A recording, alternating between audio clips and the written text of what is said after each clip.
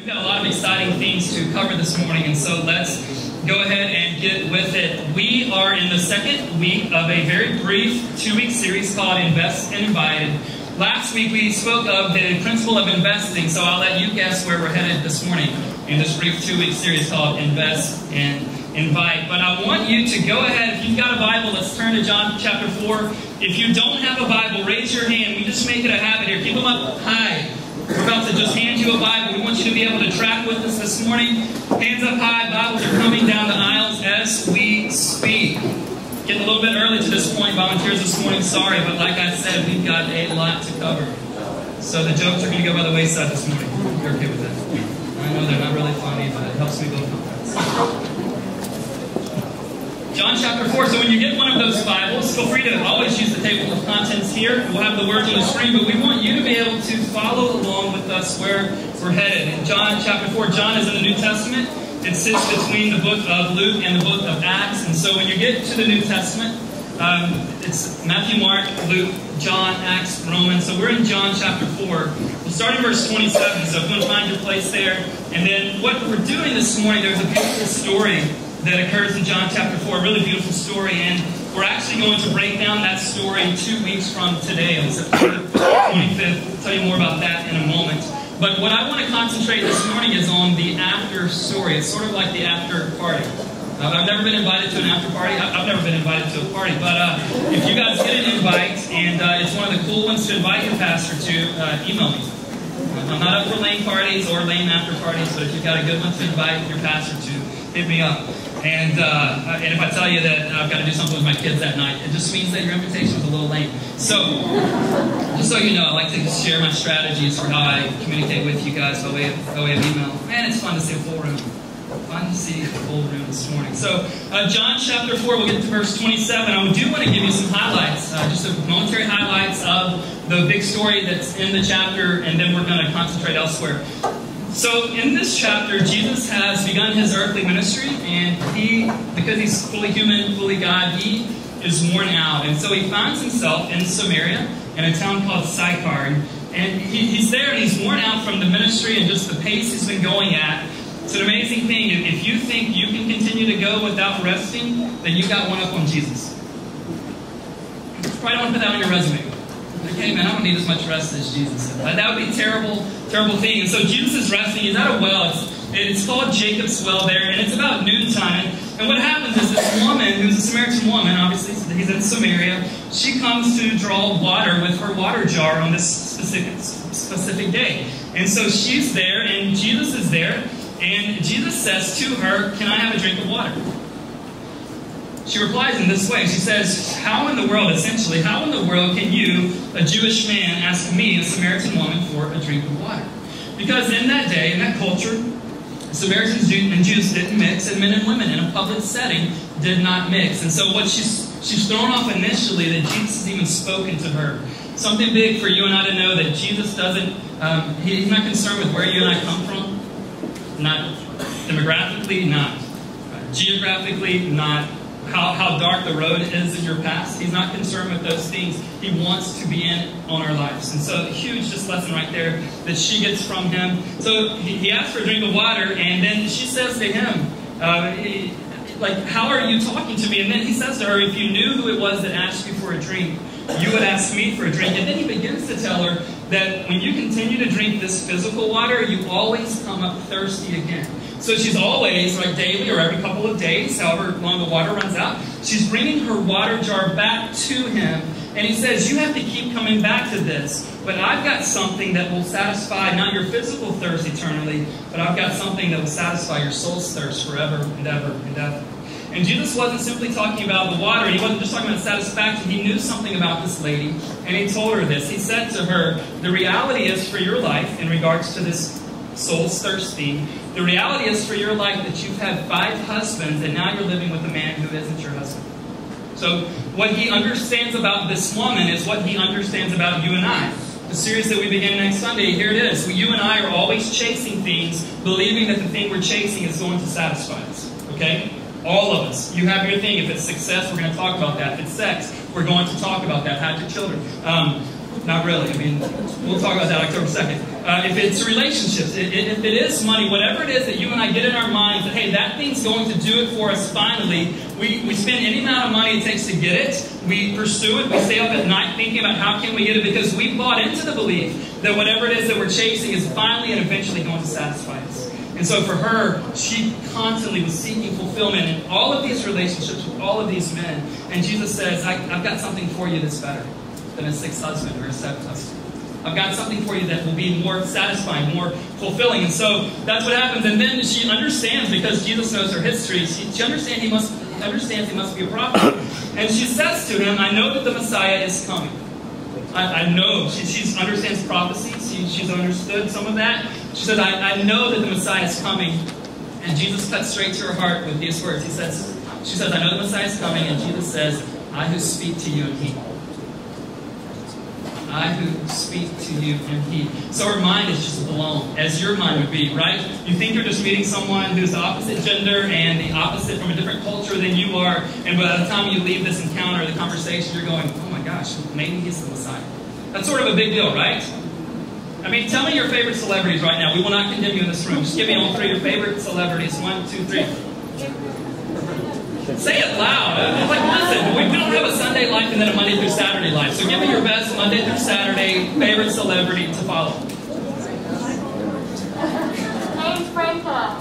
3 of you have people you look up to. That's awesome. That's great. So we have this deal at church we call honesty. And so when I ask a question, you guys let me know the answer. So anyway, I've got a friend in the room. I'll just pick on him this morning. He really looks up to Kanye. Don't you fall. Long in our tight, so don't worry, he's good. But we have people we look up to. So imagine you're one, like you've heard about someone coming. This isn't a celebrity. This is the Messiah that you've heard about. And you're a Samaritan, so you already have a belief that you're not good enough for that Jewish Messiah. And you also have a belief that you have a lifestyle that is not good enough for you to ever encounter the Messiah. And all of a sudden, this woman's going, wait, he didn't condemn me? He didn't judge me? And let's see what he does, or what she does, and what the effect is that this has on her. And my prayer is that this might have a similar effect on you and I when we truly encounter Jesus as he really is and what his approach is to us. So in 27 through 30, would you guys stand? Just let's honor God's word for this first passage here. So remember, she has just heard, I who speak to you and he, and here we go, 27 through 30. Just then, his disciples came back. They marveled that he was talking with the woman. There's a clue right there. Even the disciples of Jesus were blown away that Jesus was speaking to a woman. So if you don't think it was a big cultural deal, it was such a cultural deal that even the followers of Jesus who lived closely to him were blown away that he was speaking with a woman. This is huge. So they're like, why is he speaking with a woman? But no one said, what do you see? Or why are you talking with her? So the woman left her water jar and went away into town and said to the people, come see a man who told me all that I ever did. Can this be the Christ? They went out of the town and were coming to him. You may be seated, and I pray that God will bless his word this morning as he promised to do. So this woman is so blown away with the experience that she's just had. There's one thing that she came to the well to do that day. What was it? Water, right? She's got her water jar. That is probably the only thing she's carrying. So she's come to the well for one reason, really obvious reason. It's to get water and to bring it back. It's just to grab the water and to take it back home. Something she does on a daily or semi-regular basis. But she's so thrown off by the conversation Jesus just had with the possible Messiah that the text says she leaves her water jar there and she goes into her town, so out away from the well area. She goes back into town and she tells everyone about the guy that she's just met. Now here's something really interesting to note. She's not been with him very long, has she? She doesn't have a history with him, yet she's encountered enough about him to be able to go back and say to her people, come see a man. Come see a man who told me everything that I've ever done in my life. Now, for some of us, if you have any history like me, you don't want to see a person who knows everything you've ever done in your life, do you? I mean, how many of you would stay seated if I got the popcorn and soda machine going and we watched like your 10 worst moments ever, right here on the 70s? Who's up for that? Who's staying? None of us are. None of us are. But here's one thing interesting, because some of us, when we encounter God or the possibility that God exists, we walk away going, I feel completely guilty and filled with shame because I've just, and there is a holiness, obviously, to God. But she doesn't walk away feeling shame. She's encountered the real Jesus. She doesn't walk away feeling guilty. She's probably blown away that she doesn't. So she's like, this could be the Messiah. So she just naturally has this encounter, and then she goes to her people and she says, you've got to come see this man. She just makes an invitation, and it says in verse 30, so they went out of the town and they were coming to him. Like she just says, hey, you've got to come, and he comes to her.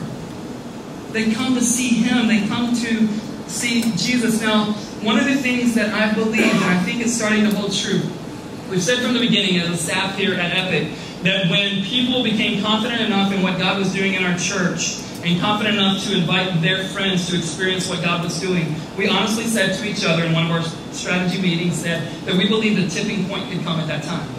And so it's thrilled us lately as you told us how you found out about the church. Certainly Google, we do that. We send out flyers. We send out, we're going to hand you an invite card this morning. We do all those things. So we'll continue to do it.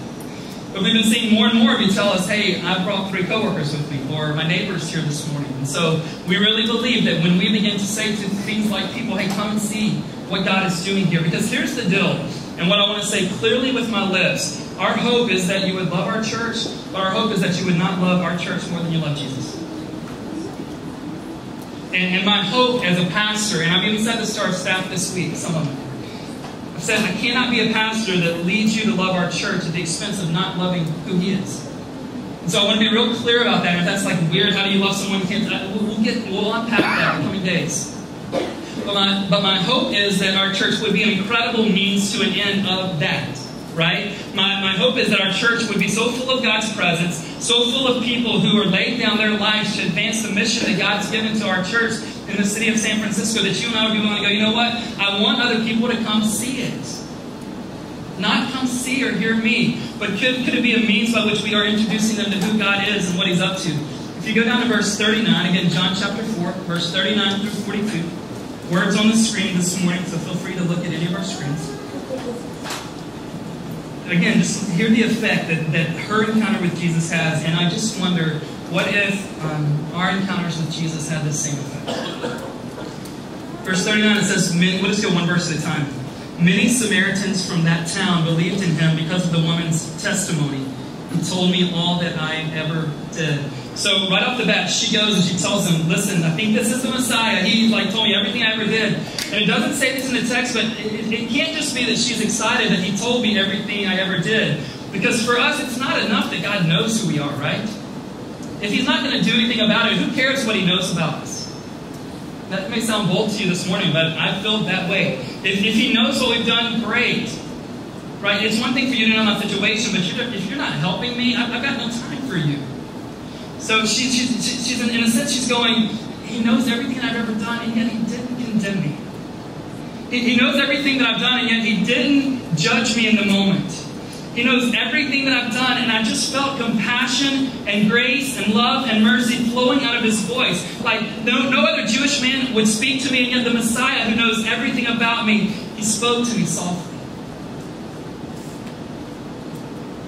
Some of us have never encountered that Jesus. Maybe you grew up in a tradition or in a church that painted a different picture for you. Maybe you've met so many Christians, and I want to use quotes loosely, Christians, and you're like, I can't imagine ever wanting any kind of Jesus like that. Well, she doesn't have all these preconceived notions. She does, and then Jesus actually whittles away at him. But then she walks away going, and he told me everything that I've ever done. And yet he wasn't harsh with me. Yet he offered me something that would satisfy me. He didn't try to give me a pep talk on how to get this marriage thing right the 6th time. Right? There was something loving, obviously, in his eyes. There was something engaging about him. Engaging about him so much that she was willing to leave and go, hey, I want all of you to know. And you got to understand this. It was such an incredible encounter. These people did not have good opinions of this woman. Right? And so, listen, when we typically think, I can't invite that person to church, they hear how I talk at the office, well, talk better, clean it up. But your reputation is not what we're trying to attach them to here. We're trying to attach them to the God who loves them. And can you not just be honest this morning and go, hey, I don't always get it right? If you can't be honest, tell your neighbor and we'll all say it too. You don't get it right. I don't get it right. Doesn't matter what my title is, I don't always get it right. I need a God that approaches me with love and compassion. I need a God, as the scriptures say, who is slow to anger. He's patient with us, not wanting any of us to perish without him, but to embrace him, to know who he is. And so she says, regardless of my reputation, you guys got to hear this. I've met a man who could be the Messiah. In verse 40 it says, so when the Samaritans came to him, they asked him to stay with them, and he stayed there 2 days. This is really big news. So Jesus' public ministry lasted about 3 years before he was crucified. And I tell you that to say, if you and I, we say this a lot in here, you and I think we are so busy we don't have time for what we would call important things, right? We also made the case last week that if you were invited to something that you really loved and valued, you would do whatever you could to make that happen. True? Right? Like all the celebrities you don't like, what if they were outside the door right now? Like all the ones that you don't care about, like you don't follow, you don't read their Twitter, you don't, anyway, I'm not going to get into things that will condemn you guys this morning. When we want something and when you value something, we make time for it. If anyone had a mission to go accomplish, if anyone had a busy season of life, it is a Messiah. Can we agree with that? Like I know you're like, oh, but Ben, I work at Apple. All right, he's the Messiah. Like, but no, man, I'm starting this new thing all by myself. I can't have time for anything else. He's coming to save the world. Right? You're like, but Ben, I've got children. And I don't have nannies like everybody else does in the city. He's the Messiah. He's on a mission. And ours doesn't really compare to his. Alright? And yet Jesus does something amazing. This Jewish Messiah spends 2 days in verse 40 with these men and women. In case you don't know this Jesus is a God who makes time even for me and you. He gave 48 hours just to answer their questions. Just to answer their questions. He wants to interact with us. So whatever lies you believe based on your past or what you've been taught, I just want to reintroduce you to the idea of a God who in the flesh, Jesus, does want to spend time with us. Verse 41. And many more believed because of his word. Verse 42. They said to the woman, it is no longer because of what you said that we believe, for we have heard for ourselves, and we know that this is indeed the Savior of the world. Now, this is what's awesome. They say, listen, it's no longer because of your story, right, your testimony, your explanation of what he did in your life. It's now because we've heard for ourselves. We've experienced it ourselves. We've interacted with him, and now our faith is that much greater. But here's the deal. Do they ever get to that point with Jesus if she doesn't say to them, come see me? Let me let you off the hook this morning. Your job is not to convince anyone about who Jesus is. Seriously, let's let the pressure evaporate in the room this morning. Your job, if you're a Christian or if you're going to become one or if you never become one, your job would never be to convince people of who he is. But it's an incredible privilege this woman takes and you and I can take to introduce people to who he is. Shared part of this story last week. So we opened this building 3 weeks ago, and we'll talk more about that in a moment. We opened this building 3 weeks ago, and one of our volunteers, a lot of our volunteers worked to make this space look good. Doesn't it look, isn't it cool in here? And you guys haven't even seen it before. Before we were like, oh my gosh, what are we going to do? We got lights hanging below here. Like, there's a reason we never let you see it before, okay? There's a reason why, like, we've deleted the before pictures. Because we knew that it could be awesome, but it wasn't as awesome at the time. And so a lot of people helped us get this space ready. And one of our volunteers, when we opened the space, August 21st, she invited a coworker, hey, would you come and be a part of this big day of helping get this space ready? Would you come and help us out with this? And just celebrate with me personally. And her friend didn't have a great view of churches or Christians. Only had been to church as a child on Easter and Christmas.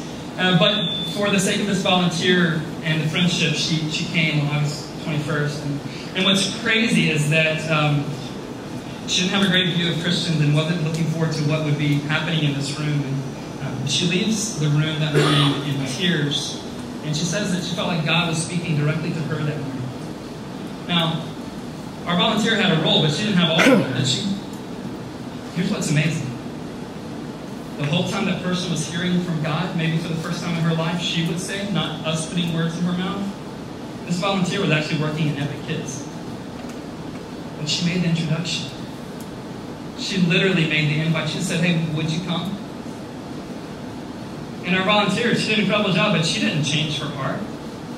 She didn't move in her heart. She didn't do it. She wasn't even in the room. And I know they weren't text messaging because you can't get cell service down here at AT&T, so I know that would happen. All of you are frustrated because you can't get on your phones during the boring part of the message this morning. No, you can't unless you got Verizon or something else. But I just wonder, as I think about what God can do here, and I don't mean here just in this room, I mean in our city, I mean in the Bay Area, I mean in the world. And what's incredible is that we have about, I don't know, 20, sometimes up to 25 different countries represented in the room. So if you're not from America, would you stand up? And we just want to clap loud for you being a part of that.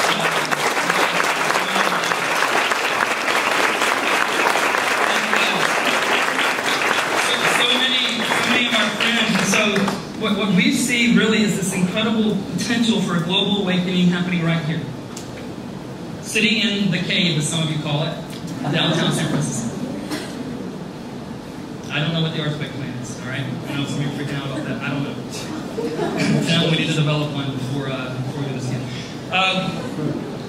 But our hope is that if really God was moving in our midst here, and you were experiencing that, and that the only thing that you would be led to do, the only effect that it can have is for you to go to your coworkers and friends and people you're meeting in different places, and as you become hospitable to people that move in around you, that you'll be able to go, hey, I don't know if you're a religious type person or not. In fact, I go to a church that we don't really even celebrate religion, do we? Right? We're not religious people. That's not our aim. But there's some really neat things going on. Would you just come with me one time? Like, would you get 1 hour? Or would you come to my small group? Maybe they're more comfortable in a smaller setting. Would you do that? We believe, and our church doesn't have the answers for the world, but we know the one who does, and we're asking if he would come and do something really special in our midst. And it all starts with her saying to the rest of the people in Samaria, would you just come see? That's all she said. She didn't have years of spiritual growth behind her. She didn't hang with Jesus for months. She met him one day, she's blown away by the experience, and she goes, you guys have to come meet this man. And perhaps if that effect's not happening for you or for me, perhaps we need to get reacquainted with who he is. And the fact that he desires us. And the fact that he's not counting our past against us. And as we say here a lot, our past doesn't have to dictate our future. So when we really encounter him, she's not so concerned with her past. She's more concerned about other people hearing about what he's done as they move forward into the future. There's 3 things that were in your program, so if you guys will turn to those, it's not like an addition. This is part of the message this morning, and then we're going to shift gears just a bit. First, you hopefully got it. This isn't just an epic thing, so if you're just checking our church out, you're not committing to anything here. But this is just a way for us to be reminded of who people are that God's placed in our life, reminding us simply to pray for them, to invest in them, like take them to lunch, coffee, and then invite them into something. It can be a worship service if that's how they would better enjoy that because they want to be anonymous. It could be your small group. It could just be some, go to a baseball or football game with your friends. I mean, whatever it is. No, we won't pay for that, but you need to pay for theirs. All right? You need to take care of that. And you don't have to come up with 10. I've got 6 on my list right now. People that I'm praying for every day this past week, this coming week, and people that I'm going to invite to be a part of this next series. Also, so just keep that as a reminder. Keep it somewhere you can see it. Also, we have these invite cards. Literally, if you aren't at a place where you want to speak to people about inviting them, we think that's best, word of mouth. When they go to the restroom at the cubicle next to you, just lay it out there, right? But I don't know where that came from. But a better way, especially if you have a good relationship with them, just to go, hey, here's what we're doing over the next 5 or 6 weeks. Why don't you come check it out when you get a chance? It might be on the 18th when we start. It may not be, but we want to equip you guys so that you can be well equipped to make that invitation. And then I wrote a prayer guide for our church for the next 7 days. In fact, it's not just a prayer guide. I actually wrote the prayers. And here's why I did that. Not because I don't think you can pray, but I know some of you, this is a new exercise and a new discipline. And so I would just like to ask all of you, whether you're a praying type of person or not, would you just pray these? These will take less than a minute or about a minute every day. You certainly can add to these prayers, but just prayers specifically as we head into this next Sunday. September 18th is a huge fall kickoff for us. This week we've got people from other churches around the country that will be inviting people at different transit stops. So when you see them, tell them hi, tell them you go to Epic. I mean, be nice, all right? please. And we've got 35,000 piece mailer that's hitting mailboxes tomorrow and Tuesday. So if you live in Soma, be looking for that. If you don't, we'll give you some of the rejection once we get to that address. So just let us know. Of course, it'll be 3 months too late. But and then be praying this with us. So like just you can see the different focuses throughout the prayers as you do these. Would you guys commit to just doing this with us just 1 week? Like maybe it'll become a pattern or habit for you, but just commit to praying with us for the next week. And we'd love for you guys to do that. Now, I do want to shift gears for a moment. We believe, and we're overwhelmed with this, that God's doing something pretty special here at our church right now. And couldn't be more excited that you're a part of it, even if it's just for the first time, or maybe you're saying right now for the only time. But we couldn't be more excited about what God's doing and about what we sense God doing. And so I just want to recap some things for you and then kind of show you what's going on in the near future. So the dream. The dream was really implanted in my heart by God in the fall of 2008 that God would lead us to start a church that people like you would want to attend. That God would lead people like you to discover the reality of who God is in their life. That people like you would come. Because here's one thing we knew as we researched and studied, and you know this about San Francisco. When things begin here, it travels so much further around the world than almost any other place in the world that I know. And not only does it travel globally, but it also travels deep into the future. You can see that with fashion, you can see that with technology, you can see it with finance, you can see it with, go on and on and on and on. And so our big dream was that God, if you would lead us, and then it became a part of my wife's dream, and then our staff today became part of their heartbeat, and other people who joined us in the initial startup phase and joined the launch team. It became part of our dream that God, if a strong church and many churches could start here, God, could they advance deep into the future and could they advance globally? And one of the reasons I had many of you stand up is because some of you are going to go back to the countries in which you originated from. And so what if God would begin a movement? I mean, what if we had epic branches all over Africa? That'd be cool? All right? Is that okay? Andre, can you handle that? Can your people back home handle that? And who knows what God will do. I just know that if God would give us favor, and if God would bless, and if He would bring people who would be confident in what He was doing here. And then on February 13th, just a little less than 7 months this Tuesday, on February 13th we launched the church. And so the launch happens, and we're praying and you're dreaming. And if you're starting a church as a pastor, it doesn't matter how long you go, at least in this initial stage, you're still wondering, is anyone showing up the next morning? Right? And so you have bad dreams about it. And then you get there, and like, okay, one person's here, we're good. Because I worked really hard this week. And so we launched the church, and it's full down at the W Hotel, and people are everywhere, and there's kids going everywhere, and people are being introduced to who we are and hopefully to God for the first time. And then there were some trials that came our way, and on Sunday night, March 20th, about 25 of our leaders sat in our living room and just said, God, would you give us a space? Like, we lost our contract, and so we were just getting an email from the hotel, and they were doing good business on their end, but it was affecting us in crazy ways. So we just began to pray, God, would you grant us space? And we were very specific. I have a friend who's told me to be real specific with our request. And so we kind of said, God, we want it to be from Embarcadero to 4th Street, between Market and King Street. Some of you are like, I need to be praying more specifically. Yeah, you do. You never know who you're going to marry if you don't pray real specific, right? I mean, you can always color her hair. She's not blonde like you pray. But, so we began praying real specifically. And then we were introduced to the space. It just so happened that God brought a person who's a leader here in Epic who works for a firm, a real estate firm. Yeah, it just so happens. That, and he discovered the space. And so we see the space. We like it. We think about what it could be. And they want way too much money for it. And so we're like, we can't do that. And so then what happens is that we begin to negotiate, and they bring the price down into what we think we can chew off. Like we can pay that much. And as soon as we agree to it, there's no contract at this point. As soon as we agree to it, we get word that the owner of the building is selling the building. And we didn't have $35 million. So not for this space, just the whole building. You're like, what's this worth? And so we just began praying. And I remember walking by this building so many times and just continued, like we didn't go after anything else during that season. Just beginning to pray, God, we believe that you have given this space to us. And I didn't have an audible word from God. I didn't like, oh, I know for sure. But I just sensed when I would walk by this building. And then we get an email. There's plenty of buyers, by the way, that want to buy the building. And unbeknownst to us or him, why, the owner takes it off the market. And then comes back to us at the price we had agreed to that we could afford. And then if you don't know how these things go with buildings, it's crazy to try to get a permit. And so this building was, the room you and I sit in, if it if it didn't have the assembly permit, then only 49 of us could be in here this morning. And so it already had the permit that we needed. We didn't have 3 or 4 months to go. We didn't know like how long could we stay where we were. And then also when you move into a new space, typically you have to go in and design the rooms that fit what your organization, your business, or in our case, your church is. Well, guess how the rooms are already designed? We already had the worship space we needed. We already had the 3 kids spaces we needed. They gave us exclusive access to the kitchen. They gave us super nice bathrooms they redid 2 or 3 years ago. So we didn't have to do any of those things. Now, if you're like, I don't know if God's really in this, well, listen, if you could see our journals, if you could have heard our prayers, we were desperate. We couldn't make this happen on our own.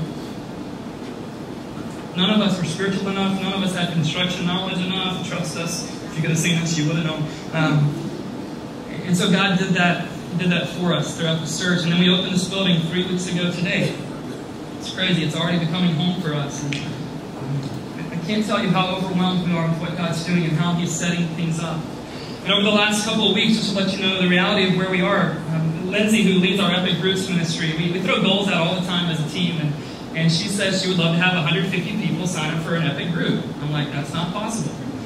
And but anyway, as of this morning, there's about 140 adults only, just adults. A lot of kids part of it too, but only 140 adults already. And yeah, take us over the line this morning. So it's crazy. We're having to close rooms. So like, did we get enough? And so anyway, it's just amazing to see what God's done. It's all right. We did pay the light bill this first month, other months, but so that's been amazing. Another pretty incredible thing is that over the last 3 weeks, we've had 90 first-time guests here at Epic. And just people that have identified themselves as first-time guests. And so God is doing some things to grow our church, and we're grateful for that. And because of the growth that's currently going on, and because of the growth that we anticipate in the very near future, we want to announce to you guys this morning that 2 weeks from today, we're starting a second service.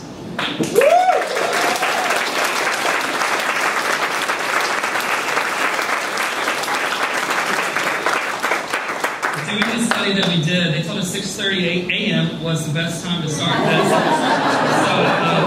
don't know when practice starts, Brad, but no, the 2 services will occur at 9:30 and 11 a.m., starting just 2 weeks from today. And so let me tell you a little bit why that's huge for us. It gives us a chance really to multiply some things, and it gives us a chance initially to double some things. And I'll show you guys on the screen some things that we're able to double right away. The first thing is that we're able to double our seating capacity. About 200 chairs in here right now, and there's about 10 people standing up, just so you know. I mean, there are some chairs throughout. I don't know, some people stink or they put deodorant on, but it allows us to double our seating capacity from about 200 just in this room to 400. If you don't know why, it's just, times 2. And it also allows us to double our Epic Kids capacity. Now, one thing that's going to be different than the rest of the kids ministry is that our 5 to 10-year-olds are only going to meet during the 11 a.m. time frame starting 2 weeks from today. We've been praying for that ministry to grow. Really, it's been my kids, Brad kids, and a couple other kids. And so last week, we had 10 kids in the 5 to 10-year-old room, which was huge. It's a personal prayer for Shauna and I that our kids would love the church experience. And so new friends helps them to love that more. And so we're really excited about that. It doubles the opportunity to be able to have more 0 to 23 months old, and as well as the 2 to 4-year-olds. So that's a huge. It obviously doubles our time options. So some of you have said to us, hey, I would love to have an earlier service to go see the 49ers play or to go catch my football team or whatever. So you've got that. You've got that opportunity for whatever the reason. Some families have said that 9:30 would work better with nap schedules and feeding schedules. So you've got that. But it also does this for us. It doubles the number of volunteer opportunities. And really a vision we want to cast. Because remember, when we started this, I'll talk about that in a second, but we would love for some of you to go, you know what?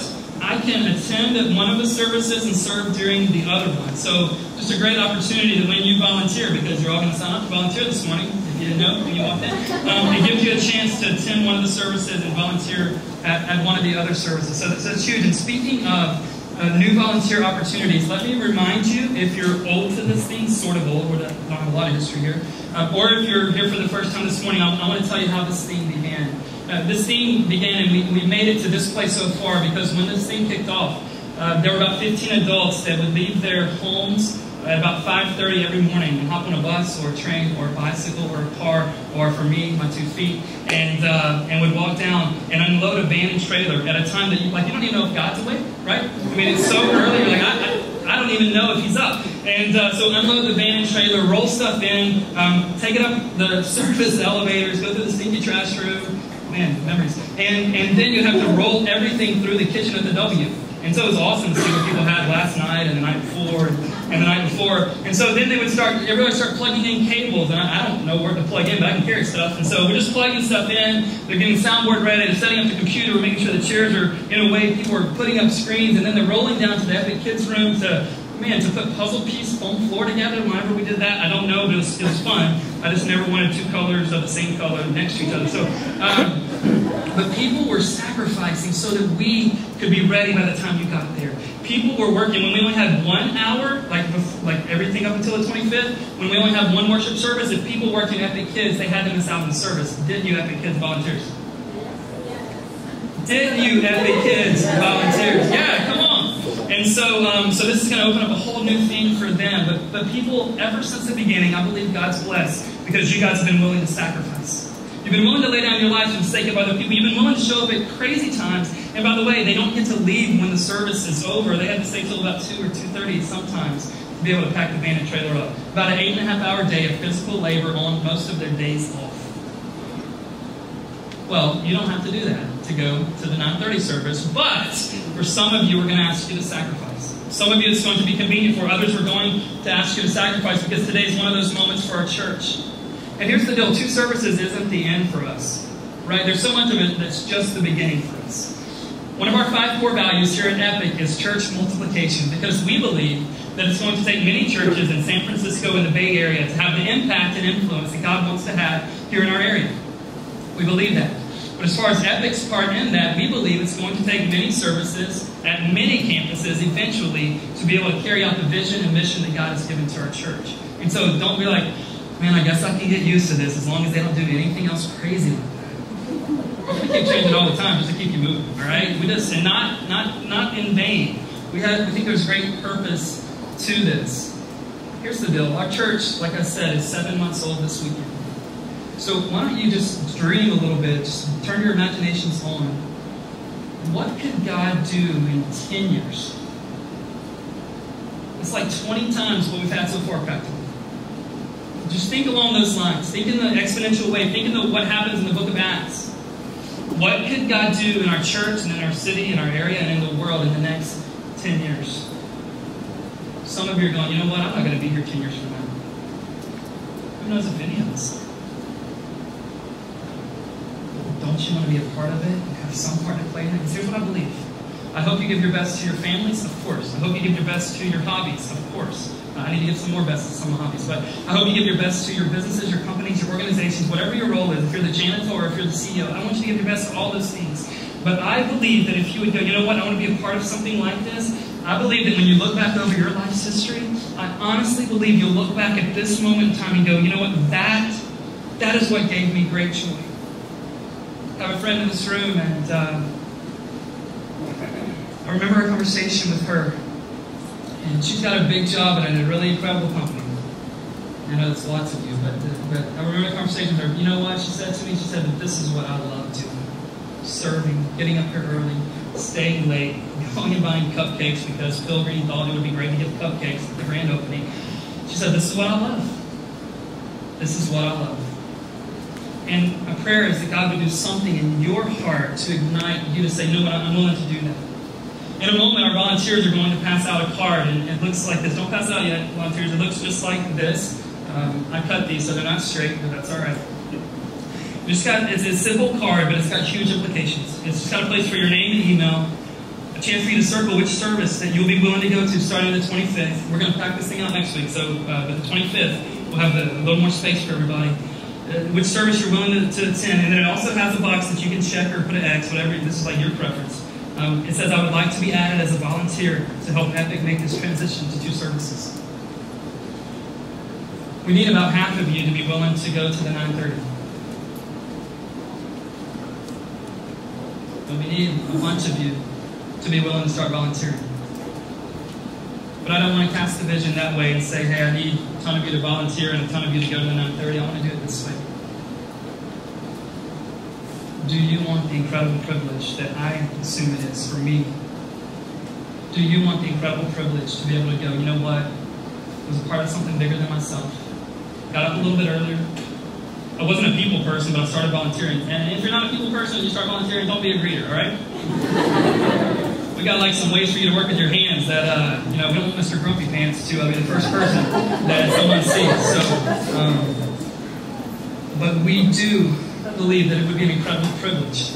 So I'm not casting the need vision. It's there. We need it. We need lots of you. And we'll go that route. You know how it was in school? Like, who's going to work the math problem on the board for Mrs. Smith? If you didn't volunteer, you're getting called out, right? So that we will go that route if we have to, all right? We will do that. I'll wear my khakis one day and seem official, and we'll do that.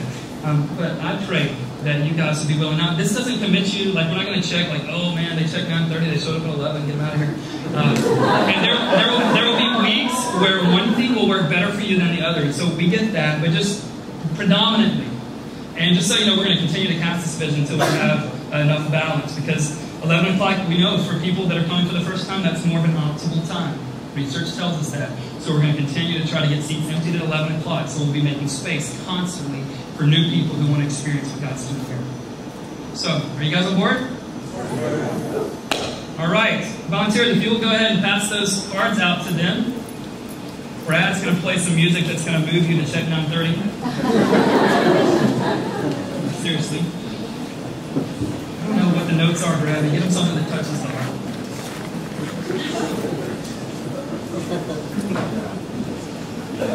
And just fill those out, and then we'll receive our offering in just a moment. So get your communication card ready as well as your tithes and offerings if you're a part of our body here at Epic. Just hold on to them until we give you further instructions.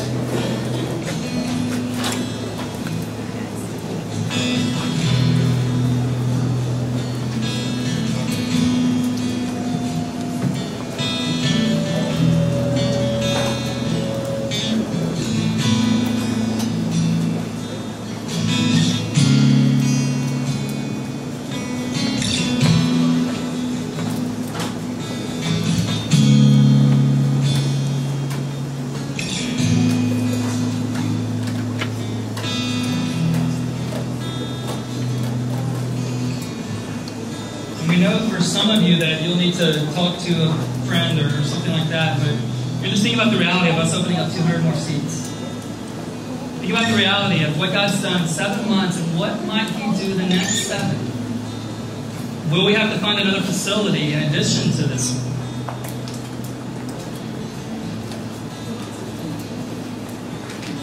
In just a moment, we will receive our offering. So if Epic's your home church, great. We'd love for you to give. I mean, this is how we do this. This is how we move forward. This is how we resource the church and the mission that the church has for the future. This is the way we do it, by our tenders. And if you're here for a first time, hang on to your card, because you're going to be able to go out into the lobby. You'll receive a free Epic imprinted black journal. It's a great deal. If the rest of you want one, it's $6. If you're not a first time guest, it's a good deal. We think it's moleskin quality, though we haven't had it for months. $6, pretty good deal. And if you want us to pray for you, put that on your communication card. We pray together as a staff every Tuesday afternoon. If you want to meet with a staff member, there's a way you can indicate that. If you want to be part of our next baptism on October 16th, indicate that. And so what we'll do is, each of your rows, on your far right side, there's a bucket there, just a black bucket. If you go ahead and pick those up, if you're on the far right side, it's under each of these rows. And put whatever you've got to put in it. Your 2 service cards, your communication cards, your financial gifts.